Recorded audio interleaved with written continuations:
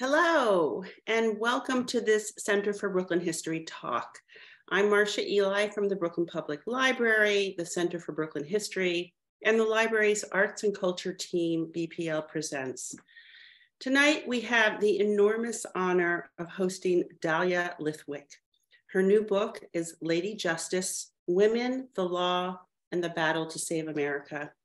Dahlia is among the most highly regarded legal analysts today. She is senior editor at Slate. She hosts Amicus, Slate's award-winning podcast about the law and the Supreme Court. She is a regular contributor on MSNBC and has appeared on CNN, ABC, The Colbert Report, The Daily Show. Her work has been published in the New York Times, Harper's, The New Yorker, The Washington Post, to name a few. And she's received an abundance of awards and honors, ranging from a National Magazine Award to her 2018 induction into the American Academy of Arts and Sciences. Her magic is making so many thorny, complicated legal questions understandable and helping us to understand why we should care. This new book, Lady Justice, looks at the Trump years through a particular lens. It brings us stories of the tough, determined, brilliant women lawyers, some of whom are household names, some of whom we've never heard of, who stood up and used our laws, imperfect as they may be, to move the needle forward towards a more just and equal society. It's a powerful book, an important book, and a hopeful book. So tonight, I'm very excited to share that Dahlia's conversation partner is, like her, a remarkable and inspiring woman lawyer who makes a difference. There's much that I can say about Zephyr Teachout, former New York gubernatorial candidate, law professor, and author. But for the purpose of leading into this conversation, I want to zoom in on her anti-corruption expertise and spotlight her role as the first lawyer to write about Trump's looming emoluments violations, and along with Citizens for Responsibility and Ethics in Government, suing Trump a week after he was elected for taking foreign payments and violating the Constitution's emolument clause. I am so eager to hear from these two women, but before I hand it over to them, I want to let you know that you can explore Lady Justice by going to the link in the chat that leads to our partners at the community bookstore and lets you, if you so desire, purchase a copy from an independent business.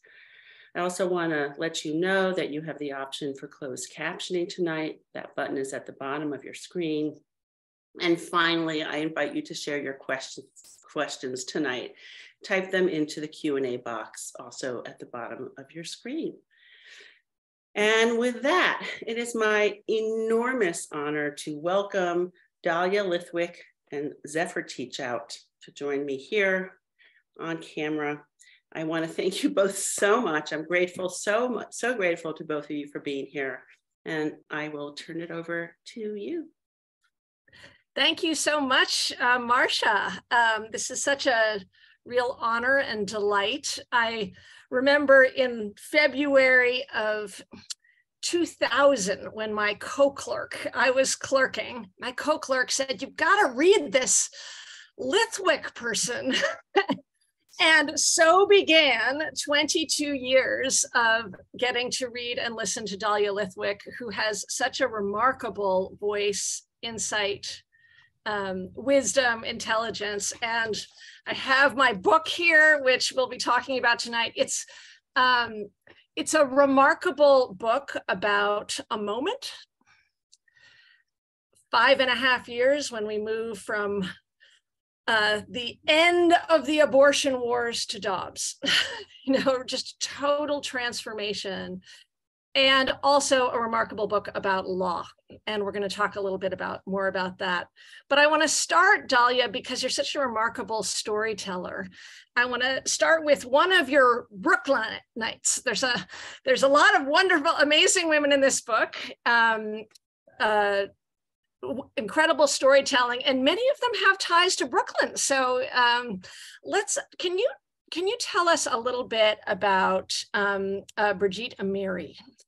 there's a passage which is so exemplifies so many passages in the book where Brigitte is saying, looking at this case, okay, I'm looking at this, I'm going to go home, put my kid to bed, write the temporary restraining orders. This is an easy case. You can't ban abortion. And that, of course, is not what ends up happening in that case. But can we just start with that story of her case and her lawyering? Yes. And I also want to thank you and Marcia. And just note, I don't think I've been able to say this on a Zoom about this book. I wrote huge chunks of this book at the Brooklyn Public Library. Often because, and we can talk about the juggle, but like I was escaping my kids. I was escaping, right?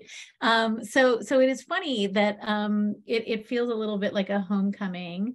Bridget Amiri is a really interesting character in the book. She's she's been at the ACLU for a long time. She, like so many women in this book, believed that Hillary Clinton was going to win the election and everything was going to get finished, like you said, Zephyr, right? Like we have a little bit of loose ends to tie up. We're so close to parity and equality. Like we'll do a little stuff around incarcerated women and abortion, but mostly we're done. And then boom, the 2016 election happens. And this is a really interesting story of a young woman, a refugee, a migrant who's in a shelter in Texas. She's pregnant. She gets a waiver from a Texas judge, which is hard to do to terminate a pregnancy. This is not an easy lift to get a waiver in Texas. And then she's prepared to go terminate her pregnancy, and the shelter won't let her out the door.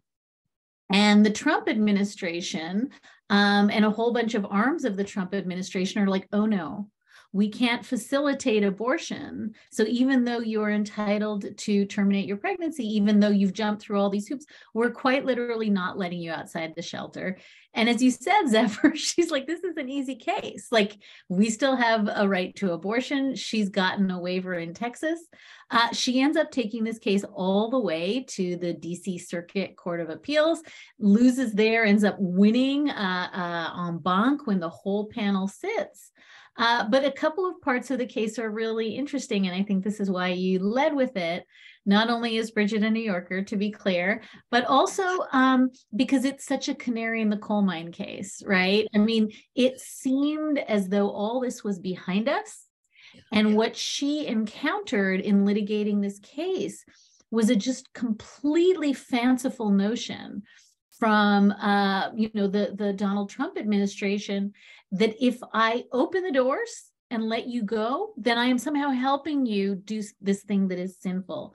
And, we can talk about the person who was the head of that bureau, but the larger point is that the Donald Trump administration fought to the end, not only to keep this person from terminating a pregnancy, but as it turned out, they were monitoring women in shelters, who was fertile, who had their periods, were talking people out of terminating pregnancies.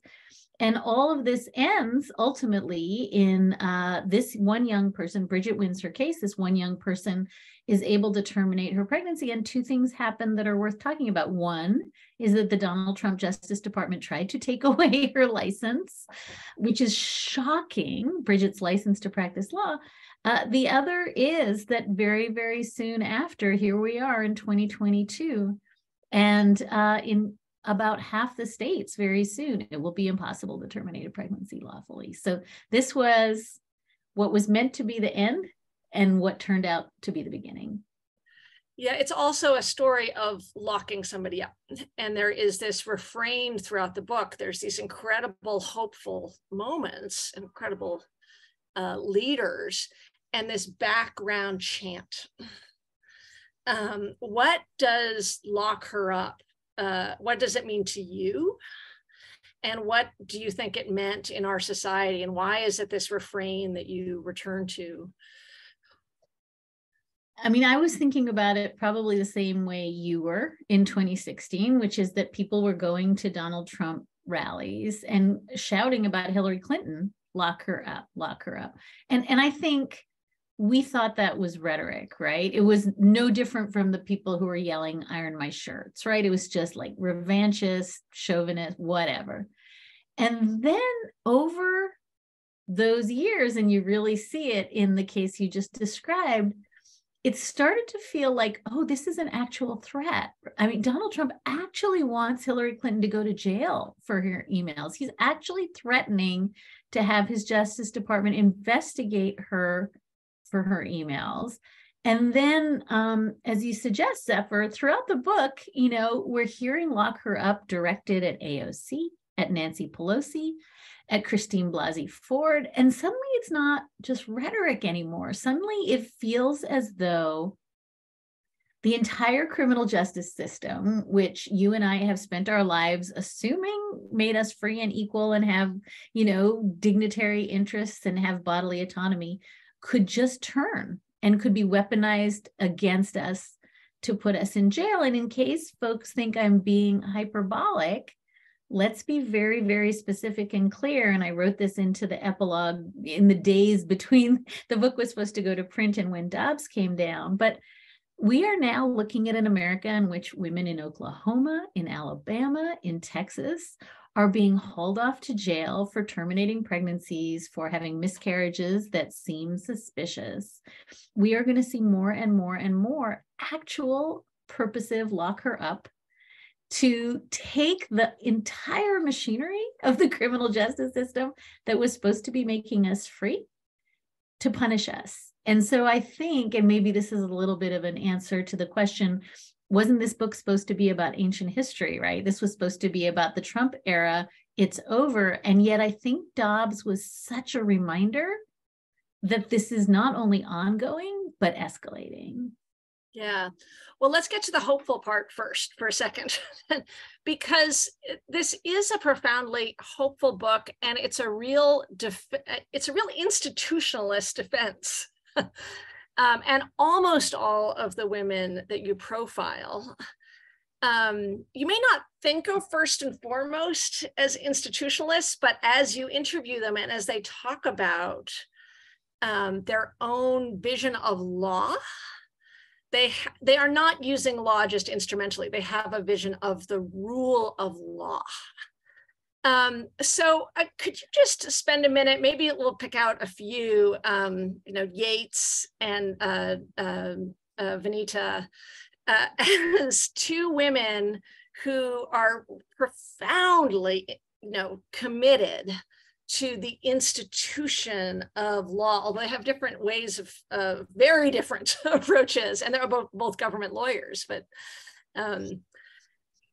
I think in a sense, Zephyr, you've just surfaced like the tension in the book, right? Which is, this is not a book about the Women's March in some sense. It's not a book about, the astounding women in Iran right now who are putting their bodies on the streets to try to be treated with dignity. This is a book about women in law, which is really different, right? Like suddenly they have this amazing magical toolbox that, like, with the help of a yellow pad and a pen and, a license to practice, like suddenly you can change the world. And with that comes this tension that you're pulling up, which is, but law sucks. Sometimes law is used to hurt people and harm people. And historically in the United States, law has overwhelmingly been used, I think, to harm and marginalize and subordinate women and people of color and other communities that are vulnerable. And so every woman in the book is on the seam of the thing you're describing, which is, I work in the law, I love the law. Also, I am so aware, A, of its history, purposed against women, and B, of its possibility to hurt us again. And so, the women you mentioned are like, in some sense, and I tried to have every woman in this book be somewhere on that continuum of how much confidence can I put in a system that both gave us Roe v. Wade and gave us, equal pay and gave us, or what passes for equal pay, what gave us the Lilly Ledbetter Act, but also how much can I put confidence in a system that, as I suggested, could turn on us and also historically, had us burnt at the stake as witches. And so Yates is a funny, I start with her only because she's just all in. I mean, she talks about law. I've often said she's like a Frank Capra character, right? Like she just talks about it with such reverence. She's the head of the Justice Department, the acting Attorney General under Donald Trump until they can swear in Jeff Sessions. And she's the person who, in the face of the Muslim ban, just says, no, I'm not going to enforce this. And it's an interesting moment, right? She could have just quit. She didn't quit. She could have enforced the ban knowing that she didn't want to put the imprimatur of the Justice Department with its storied history and all this power on the side of what she thought was fundamentally an anti-Muslim, anti-due process law. So she said, I simply will not enforce it. And I use her in the book to make a couple points. One is, what does it mean to be like, she's a third generation lawyer. She's a white woman from Georgia. She's the head of the Justice Department. She has all this power and privilege. And there's not a lot more people in the Trump era at that high level of government who do what she did, right? They sneak off, they write books, they get contributor gigs at networks. Like, it's pretty amazing what she did, but she did it from this deep conviction that the law has this immutable force and power. It can lift us all up or drag us all down. And she really believes that. Vanita's complicated. Vanita Gupta, worked first, challenging government for a long time. Then she comes in under Eric Holder to the Justice Department under Obama. She has this amazing line in her chapter where she had participated in this incredible drug sting in Tulia, Texas, where all sorts of people of color get swept up in this kind of really bogus sting. She gets them all exonerated. It's a very big lift. And then she says this thing that I've been sitting with, Zephyr, which is, she writes an op-ed where she says, everybody says the system worked. I used the force of the law to get all these people, some of whom had, decades sentences for nothing. She's like, this is not the system working. This is the system broken. The fact that I got them exonerated is not a triumph of the law. And I think you probably picked her for that reason, but like, she's sitting in that tension, right? Of, I believe in the law. I use the law to help these people. And also the law has so fundamentally distorted justice for so long. And she ends up being, at the leadership conference, she's now number 3 under Merrick Garland at the Justice Department.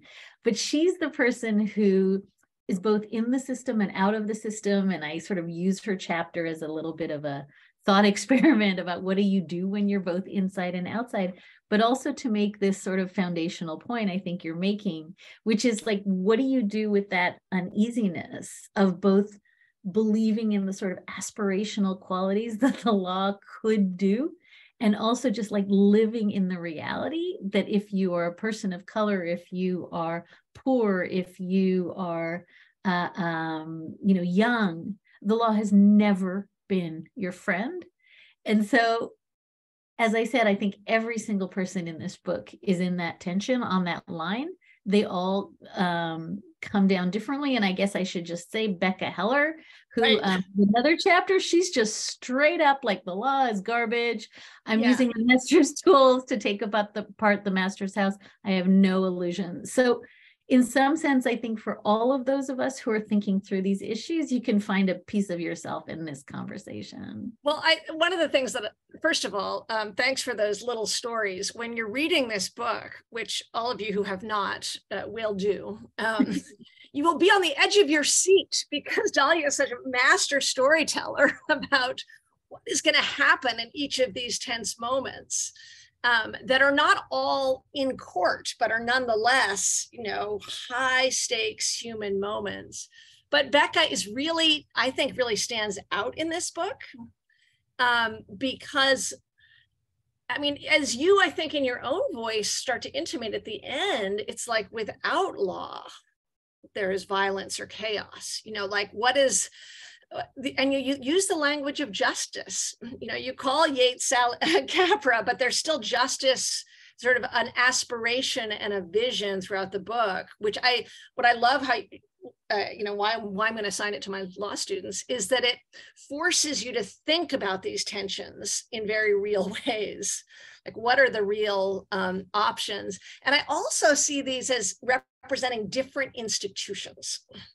So you have the institution of the law, qua law in Yeats. You have Gupta, who moves to sort of democracy, the institution of democracy. And then you have Robbie Kaplan, who is, she's got these brilliant theories, but she's trying to get in front of a jury, which is a really different institution. And that the institution that haunts this book is the Supreme Court. And kind of therefore the Constitution, because, so I'm really curious to hear your thoughts, because you start off with the Bill of Rights, holding the Bill of Rights up here, and then you quit covering the court in 2018. And a third of the court is appointed by Trump. And so you can have law without, you can have the rule of law without the Constitution. You can have the rule of law without the Supreme Court. How do you think about the Supreme Court right now, Dahlia? So this is, I have frequently said, Zephyr, that the subtitle of this book could easily be called Welcome to My Breakdown, right? Because it is somebody who, I've covered the court. This is my 23rd term. And for the bulk of it, with like a degree of sort of Sally Yatesian reverence. I mean, even if I didn't like Shelby County or Bush v. Gore, I genuinely believed that the court was doing a project that you and I signed up for when we went to law school, which is something akin to justice, just different pathways. And it's been sort of manifestly clear to me that that's not the project at the court anymore. And you can carbon date it to, Merrick Garland not getting a hearing or a vote. You can carbon date it to the Brett Kavanaugh hearings. You can carbon date it to somehow the principle that kept Merrick Garland from getting a hearing, because it was a presidential election, was the reason Amy Coney Barrett got mashed onto the court in a presidential election when voting had already started in that election, right? So any number of these could be the inflection point when I started to lose confidence. I think maybe we can agree for purposes of this call that whether it was SB 8, the Texas vigilante bill that the court approved this time last year in an unsigned order at midnight without reasoning, or Dobbs, or the gun case that came down that sort of dismantled New York State gun laws. I think that whatever is happening right now is really different. And we can talk about how and why. But then I think underneath that question is the question you're asking me, which is, what do you do if you believe in justice and you believe in the rule of law and you don't think that the court is behaving lawfully, right? And so part of me wants to give you the answer that, as you said, Vanita Gupta gives. I think it's not an accident that throughout the book, it seems to be the women of color who overwhelmingly say, I am clocking both the utter ridiculousness of putting all our hopes and dreams into a legal system that has never served us. And also, as Anita Hill says, we don't have a better system. You quoted it, Zephyr. Anita Hill says in the book, there's no plan B. Without law, there's chaos. There's chaos. And chaos will never help the communities that we are seeking to protect, whether you're a woman, whether you're LGBTQ, whether you are young or a migrant, you're not going to do better in whatever plan B is. And as I sometimes cynically quip, plan B is the army. Like, it's not good. And so we, again, have to sit in the tension that these women, and as I would suggest, the least likely characters in the book to be sort of bullish about the project of law, Nina Perales, who does redistricting, there is no reason for her to be all in for a system that's stacked against Latinas that she serves and thinks about, but she is. And so I think maybe the complicated answer to your question is, what do you do when you have to sort of dance with the one that brung you? And what there is the law. And it's not good. And there's nothing better. It's we're not going to have a chance to talk about all these amazing women, but I loved the introduction to Nina's incredible work. One of the things that struck me, and is this is also a Gen X book. Everybody is welcome here, but almost everybody was born within a few years of Roe. With Becca and Anita being the exception. I actually went and did the math on it. It's like, okay, so Sally Yates is maybe 10 years older, but they're all within about 15 years, late 40s, early 60s, which means they were 14 to 25 when Anita Hill was spoke up, was an both treated terribly and just an extraordinary brave voice against all the decks being stacked against her. And then so she comes in towards the end of the book with this profound wisdom, like, yeah, you think the system doesn't work? And here is how I've come to make sense of it and continuing to work. It's her voice, which has always, I think, meant a lot to me. But her voice in the placement of the book is really, really powerful. But which brings me, and I mean, are you welcome to say anything you want about that? Becca's a little younger, but everybody else is sort of generationally raised in the 60s and 70s women's movement. Maybe their family wasn't. You're looking a little skeptical. So no, I'm actually thinking, like, I've talked a lot about this book and no one has made this point. And I wonder, Zephyr, if it answers a little bit of the question, which is, how was everyone so surprised by Dobbs, right? I mean, everybody, in Dobbs, like, we had SB 8, right? The court had essentially nullified Roe already in Texas for 1/10 of the population. Then we had the Dobbs oral argument. We all knew Roe was being overturned. Then we had a leak in May, and Dobbs comes down the last week of June, and everyone is gobsmacked. And I think maybe the way you just framed that question answers that other thing, which is, if you only come up knowing the protections of Roe, you can't imagine losing it. And I think maybe part of the reason that so many of the women in this book are struggling the way you and I are struggling in this conversation, but like, wait, isn't the law like lifting us all up? Isn't the arc of the moral universe taking us to the place that, as you said, Bridget Amiri, that we just like tie up a couple loose ends and we get equal pay and like we get like proper, parental leave, and then we're good, like done and dusted. We're like Norway, we're Sweden, right? And then like suddenly we're like citing Matthew Hale, famous witch burner from the 17th century, and we're moving backward. And I wonder if a little bit of your Gen X point is that for a lot of women 2 generations older than us, none of this was a surprise. Oh, that's really interesting. Yeah. And so, right, we need to come to a different understanding of history and law in history.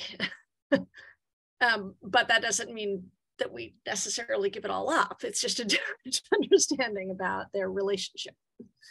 I don't know. I don't think I feel that solid on it, but it's, I want to encourage, in about 10 minutes, I'm going to open it up to questions. So if you have listened to Amicus and always wanted to ask a question, here is your chance.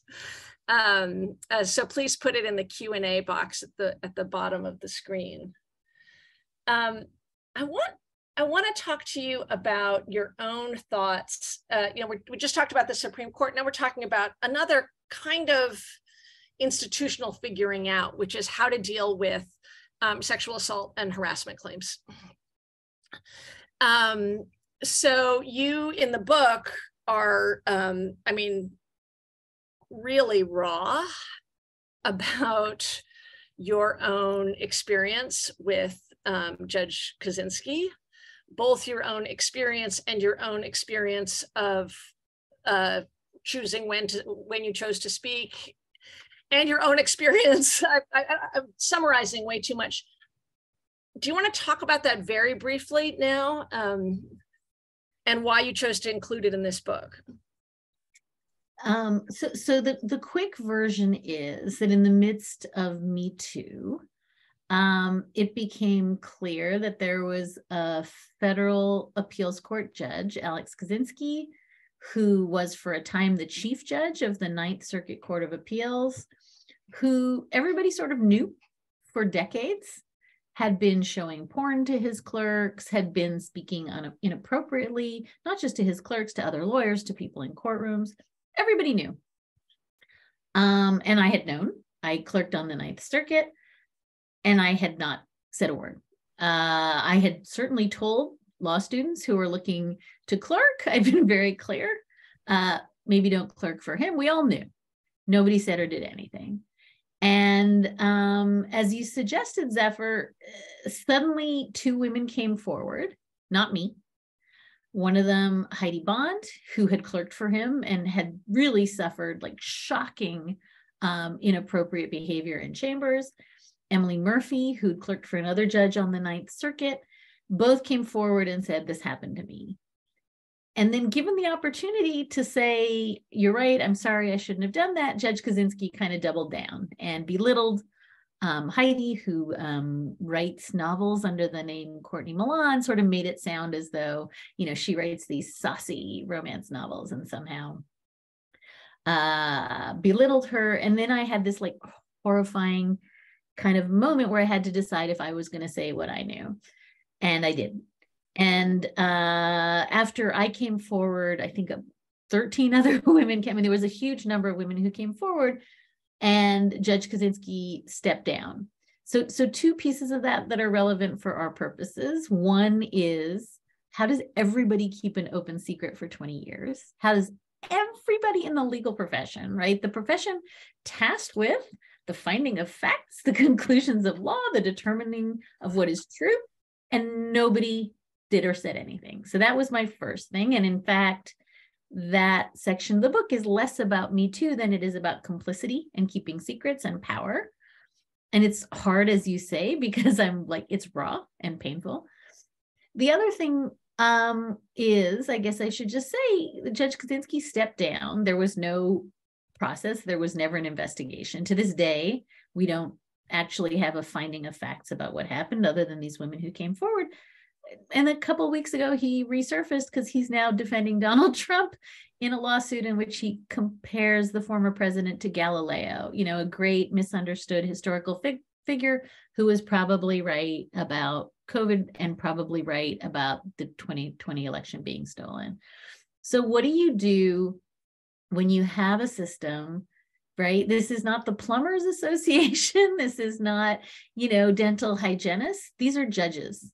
They are tasked with every single day going into court and deciding sexual harassment and discrimination and, rape, and they can't police themselves. So that was one of the things I was struggling with. And maybe that chapter leads into and gets kind of conflated with the chapter about Christine Blasey Ford and how poorly that process worked, that this person could sort of get sent through the wood chipper.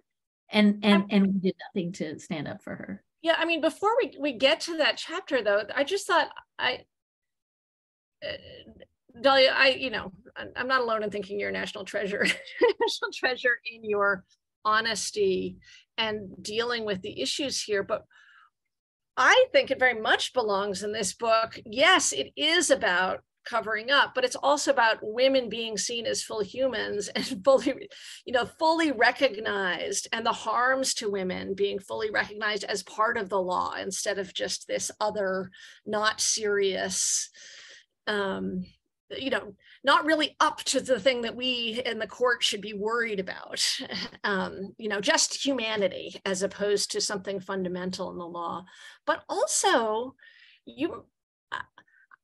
okay, maybe I read this wrong, but I think you have a very strong view, to dwell on what you said, is that nothing was ever resolved.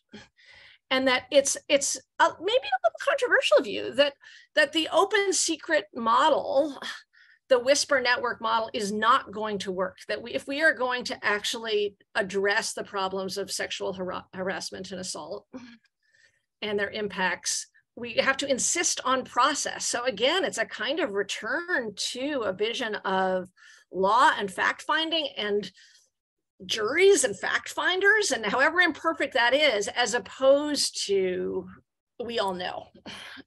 Is that fair? Or it's not just fair, it's that, I think I said somewhere in the book, like, we have divvied up the world so that men have law and process and women have feelings, right? And if you think about the Christine Blasey Ford experience, yeah, the painful part, it was also painful, but the really painful part was having like Susan Collins and Chuck Grassley, and every single one of them was like, oh, I believe you, you're so persuasive, it just doesn't matter.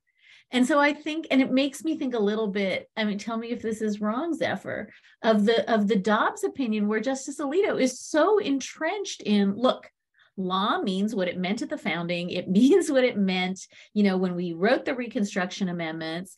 And that means law is about like property and about contracts and like man stuff. And I'm super sorry that your ovary is nowhere present, but that means it just doesn't matter. You get your feelings and all your like messy, complicated bodily claims, and we get law. And I think that maybe as I'm thinking about this, I'm thinking, this actually answers your initial question, which is the reason women have to like muscle into this process, is to say, actually, no, like, super sorry that you're citing a witch burner, Matthew Hale, in your majority opinion in Dobbs. It has ever been thus, and it will ever be thus unless we like push ourselves and literally muscle ourselves into these processes. And it's not enough to just be told, which, by the way, is what Anita Hill was told. Like, we super believe you, super sorry. Also, we're just like stepping over you and moving on, reconstituting the court, like with a big Anita Hill shaped hole in the middle of it. And so I think maybe that, again, slightly answers your question about this like aspiration versus like, brutality of the law line. The only way to kind of vault into the aspirational part is to like put ourselves into it. Yeah. So let's talk about Dobbs. Okay. Womp womp. Yeah. What, if you believe this is a fundamental right, and don't believe that this court is doing law, and are not willing, as none of the women in this book are, all these women are facing reality on a daily basis. This is not a retreat to your private garden model. Right. So, what are the most powerful moves that you see now to restore? And granted, the restoration feels like the wrong word, but to fight for women's equal recognition in law in this country, in relationship to our bodily autonomy. So two things that I've thought a lot about. One, this book would have been much less fun to launch if the midterms had not gone the way they did. If the midterms had turned out to be, the story that the pollsters were telling us, like, yeah, women were a little grumpy for a week there in June, but then they realized that the price of gas mattered more. And so like, they're just not going to show up. If that had happened, this would have been a really hard book to be trying to roll out. But the exact opposite happened, right? In all of the 5 states where like direct democracy was operative, which is to say that abortion was on the ballot, not vote suppression, not, but actually getting to vote, in every single one, including Kentucky, abortion wins, right? So that tells me that there's a reason the last sort of third of the book is all about organizing and voting rights. And, people keep saying to me, like, you kind of like hooked us in with these funny TikToks of like good law stories, but then you just start talking about like gerrymandering. And it's like, because we can't count on just winning in court, right? We got to win through democracy and systemic democracy reform. And that's why the book lands on Stacey Abrams, right? Like whatever, right. it's not just winning cases. It's going to be organizing. It's going to be doing exactly the stuff that got Reverend Warnock elected in Georgia. So I think that's one answer, which is, I think democracy, if it is unfettered from vote suppression and gerrymandering and election denialism, like, will get us there. And that's amazingly hopeful to me. I think if you think about all those women who got that referendum question on the ballot in Michigan, you know, knocking on doors, getting 700,000 signatures, like that's democracy, right? So that's one answer. Yeah. There's another answer that, like, if you'll let me do 1 second of digression, I was really struck at Ketanji Brown Jackson's confirmation hearings when challenged by Senator John Kennedy from Louisiana, Marsha Blackburn, time and time again, what is this, all this garbage about women and bodily autonomy and privacy and due process and substantive due process? And I was really stunned that the Democrats on the committee and the nominee in this case didn't advance an argument. They were just like, we don't know. It's just like this made up right. We're not really sure what Roe is planted in. And I spent a ton of time, and if people listen to the podcast, they will hear, going back and reading why the 13th, 14th, and 15th Amendments contemplated women's bodies the way they did. It's not like a throwaway. It's not a party trick that, like, the right to privacy is in those amendments. It's in those amendments because if you were a former slave and somebody could rape you and take your children away from you, separate you from your spouse, use your body as a unit of economic, productivity, and your marriage didn't matter and your children were not your children, the thing that the Reconstruction Amendments gave you, that the 14th Amendment gave you, was your right to decide who you marry, who your children are, how you raise them, right? Those are not like afterthoughts in the Constitution. That is what the radical abolitionists intended to protect with the 14th Amendment. So I guess my sort of question back to you is, why did we give that history away? We ceded all of the history of why women's bodies and why reproductive autonomy and dignity matters, why it's protected in the part of the Constitution that wasn't in the Bill of Rights, because it had to confer on slaves what real freedom meant. And it's all about your body and your children and your marriage and who you love and who you marry. So why don't we own that history, and why don't we tell that history?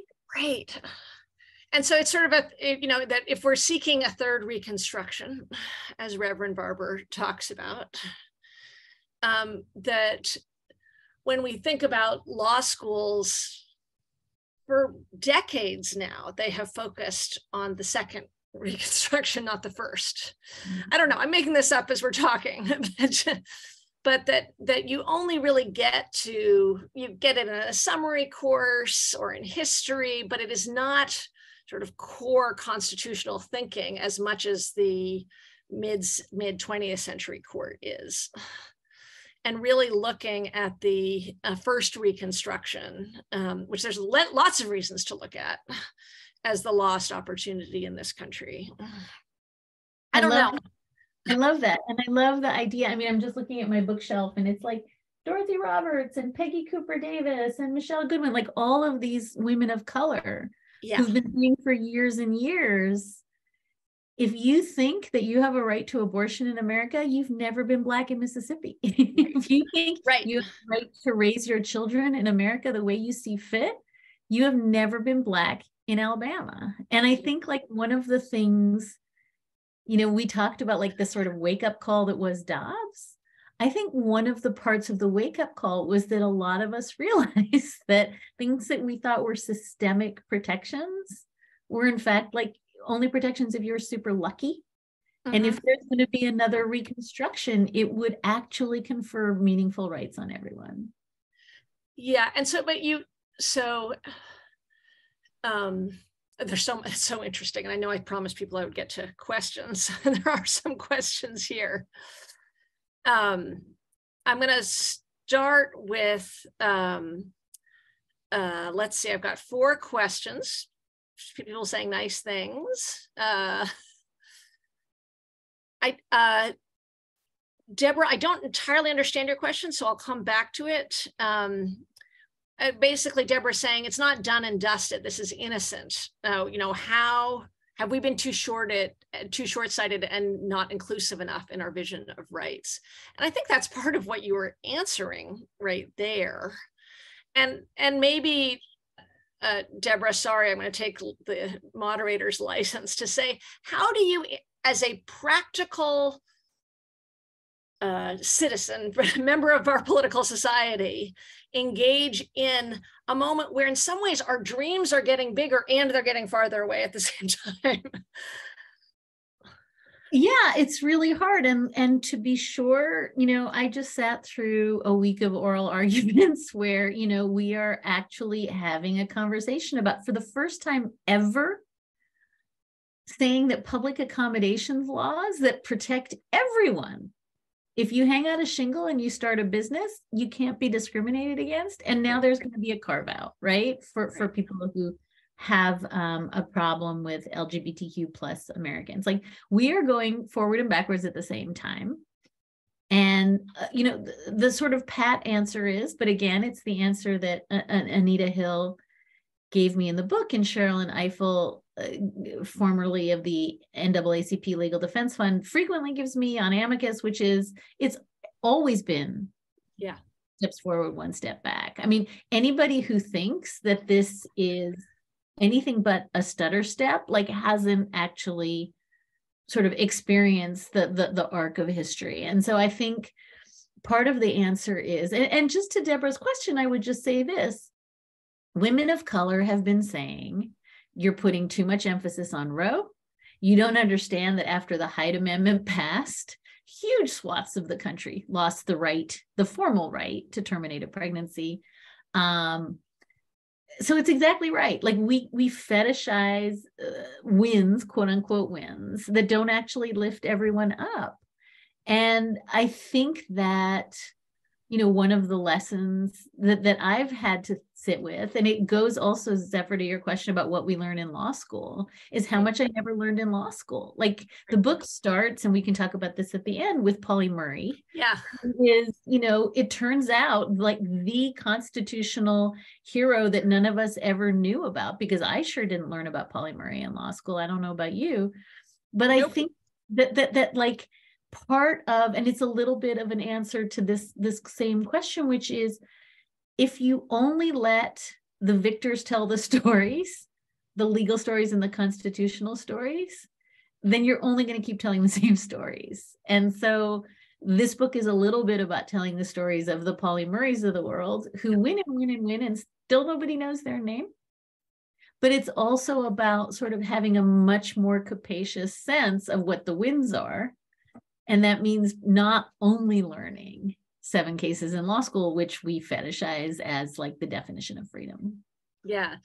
The Pauli Murray section is so exciting. And I mean, she's just like a truly extraordinary thinker and changer.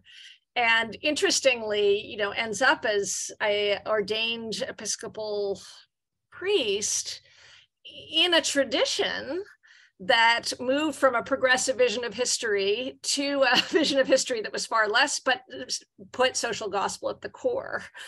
So that you still must engage in historic change, even if it's back and forth. Pauli Murray, anyway, Pauli Murray is, I'm sure I'm not the only one who went to go find the documentary after reading your book. So amazing. Kevin's question is, as a Black man battling the realities denied to me by law, how do I increase support for women's rights for myself and by other men, as I believe we don't actualize enough to constantly challenge and change patriarchal privilege? Kevin, I wish you were in the chat in every one of my events. I mean, I think, again, the book for me needed to land at Stacey Abrams for a lot of reasons. And I want it just right now put to rest the idea that if Stacey Abrams doesn't win her campaign, that means that Stacey Abrams lose. Like, everyone, I think, can agree that that Warnock victory in Georgia was Stacey Abrams' victory. And so I think that the answer, and again, Kevin, it's why there's such an immense focus in the book on organizing, because it is irrational to vote right now. If you are a person of color, it is irrational to put stock in, I'm going to stand in line for 9 hours in Georgia, and they're going to pass a law that says you can't give me water while I'm standing in line. And then they try to close Sunday voting. They try to close, souls to the polls. Like, at every turn, they want the message to be, this is irrational, right? Because that's the program. The program is to get you to give up. And so I think that your question is, in the face of all that, how do I do it anyway? And then how do I show up and support other people who similarly have every reason to give up? And so that I just turn back to what I think Stacey Abrams has been doing for a long time now, not just in this election, which is knocking on doors and convincing people that, it kind of goes back to the Anita Hill point. Like, democracy is not perfect. It's flawed from the start, but it's the best game in town, because like what we're seeing in Hungary and in Russia is not a good alternative. And it's just not a spectator sport. Like, we're going to have to sign up. We're going to have to fight. We're going to have to evangelize for a system that is not great. And then the act of evangelizing for it and enrolling other people in it and believing in it, which is the hard part right now, is going to be the thing that lifts us all up. And maybe I would just say, just like toggling back to what I said about the election, when I look not just at the women showing up, but the Gen Zs who showed up, these little kids, like my kids are so cynical. They're so cynical. And they all showed up to vote. And it's because I think, and this goes back to Zephyr and emoluments and corruption, but I just think that, 6 years of like utter lawless democracy bashing was enough. And if you look at why people showed up to vote, that's why. They were terrified for democracy. So I sort of think the answer is what the improv people call yes/and, right? You show up. You just show up and you do for you and you do for your community, but you do bigger, because I think we just now have to reckon with the fact that we live in a profoundly imperfect system that we can perfect. And that sucks because it's really imperfect. But I don't know. I was just saying to someone, like, watching even the oral argument yesterday in this case that wants to like set aside democracy as we know it, it's really interesting to see even the justices retreat from like the brink of crazy. See, there you go again, believing in the court. No, but it's I say that jokingly, but it's a serious question, which is that I see your move through the book coming to a kind of voting rights. Voting is the most fundamental element for law, the ability to have power.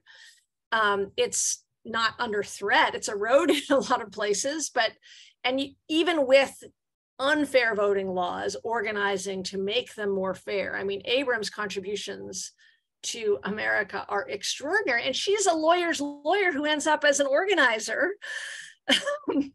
because she sees this power. But I also hear in that, and this is not stated, and so tell me if I have this wrong, is that if you want to go with something closer to democracy without the constitutional constitutional supremacy, is that, I know that's not plausible right now, but if you could, and this is a different way it's a harder or a more extreme version of the question from Diane, should we expand the Supreme Court to 13 justices?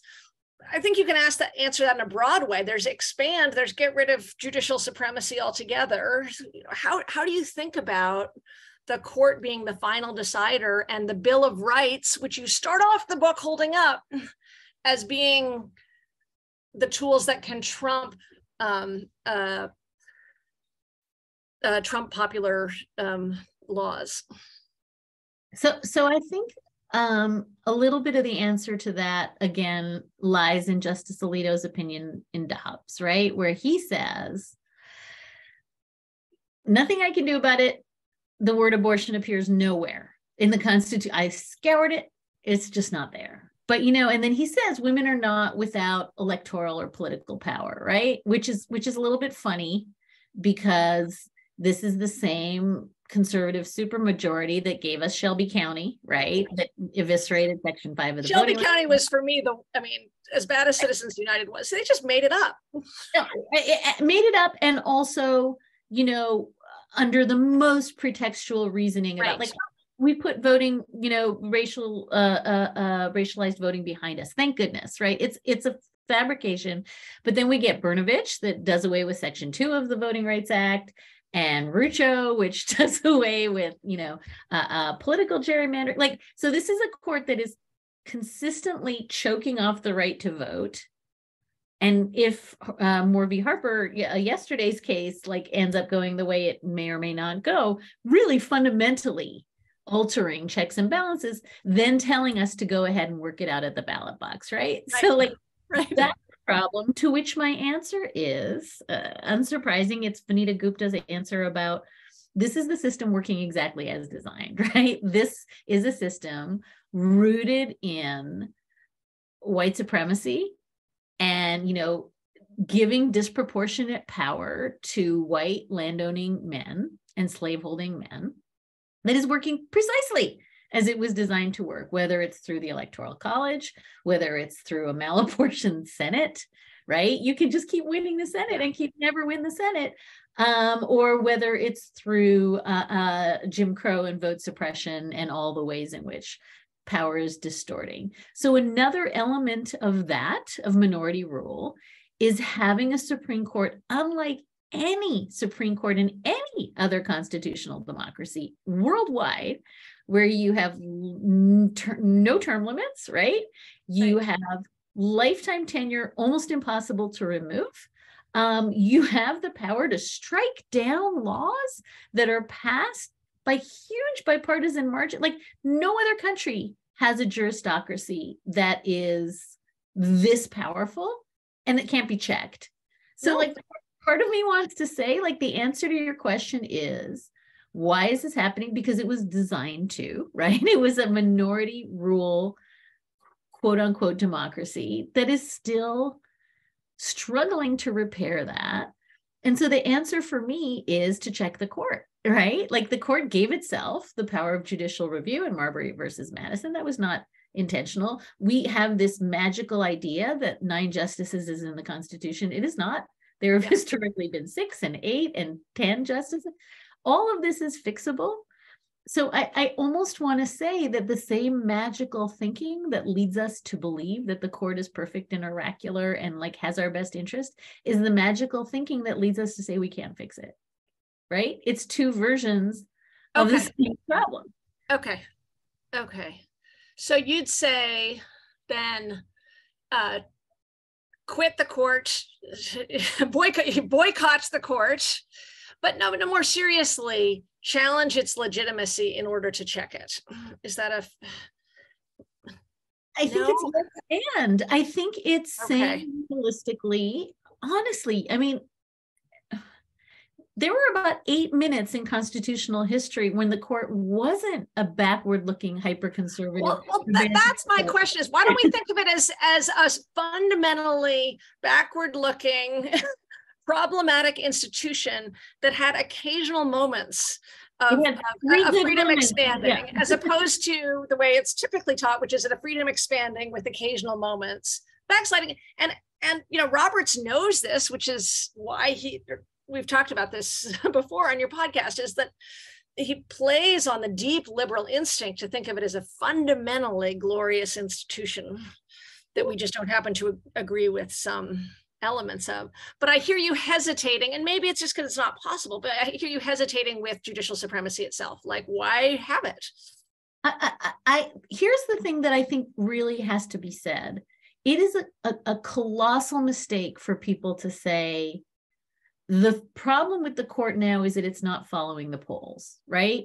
Because the court, like, right, we don't want a court that is just a third, rubber stamp for majority rule.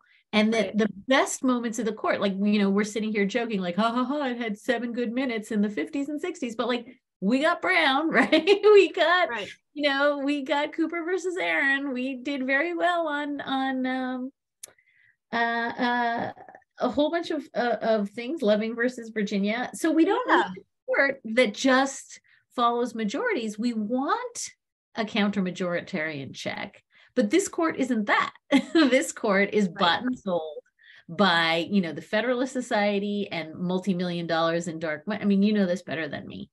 So I think we can be very realistic about what at its like high water mark the court can and should be. And also say that if you are like spending millions of dollars to seat justices in order to make sure that the Chamber of Commerce wins every time, or that like certain religions win every time, or that gun manufacturers win every time, that's not a counter-majoritarian court. That's not a check on popular opinion. That's actually like suppressing democratic will. So in my head, they're two different buckets. And it's partly why, I could, whether I'm naive or not, cover the court like with some sense of reverence and regard, even if I disagreed with them. No, that makes sense, right? Because your ultimate, I mean, there's one vision, which is different institutions for different times, but you do have a vision of there being, for our particular country and context, a counter-majoritarian check that does have that Bill of Rights in hand. Right. And also that I think it's really important to recognize that, we don't, I guess this gets back to, this is if the subtext of the book is welcome to my breakdown, like this really is it. There's no doubt in my mind that the 2024 election will be decided in the Supreme Court, right? And if it's not decided in the Supreme Court, like, is it going to be like people with like, sharpened, poles and sticks in the halls of Congress? Like, it goes back to like, Anita Hill's point, which is like violence and chaos don't redound to the benefit of most of us. So I actually want a stable and functioning court, because it seems to me that if we're inexorably headed there, let it be a thing that A, works, and B, kind of triangulates, as you said, by actual constitutional and statutory values. Yeah. And let it be a thing that people believe in. We've got a 25% approval rating at the court now. And so I just think like this is, it's not court bashing to say the court as currently operative is doing the opposite of justice. And that's not because I don't like the ruling in Dobbs. Right. Wow. Well, I totally stole a few of those last questions that came in. Thank you for the questions. There's nobody's breakdown I'm more privileged to be at the front seat of. And for those of you who haven't read this book, and I say this not, you should read it, but because it is sort of a braided history of law, constitutional and trial and activism and voting rights, captured in a moment in history, bookended by Pauley and Murray and Hill, and it will force you to think while demanding that you act. Which I think is an extraordinary ambition against either not thinking and acting or not acting and only thinking, and both of which are the sort of two temptations. And in that way, I think it's a very courageous book, because it is courageous to do both at the same time. So thanks for this wonderful opportunity, and for Marcia, and read the book. Thank you. Boy, wow. I want to thank you both for what a gift this conversation was. It was riveting, it was motivating, and it made a whole lot of sense. So I thank you both for your work. We're going to put a link in the chat again to the community bookstore, and so that you can explore the book and purchase it at an independent bookstore. I cannot thank both of you enough for this incredible conversation. I want to wish everybody, I just want to make sure, Ayan, are you there? Are you putting a link in the chat? I just want to make sure that goes in, please.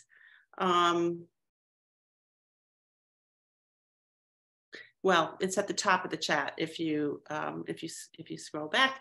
I hope you have a great night, and rest your brains because they're extraordinary. And have a good night, everybody else. Thank you for being here. Good night.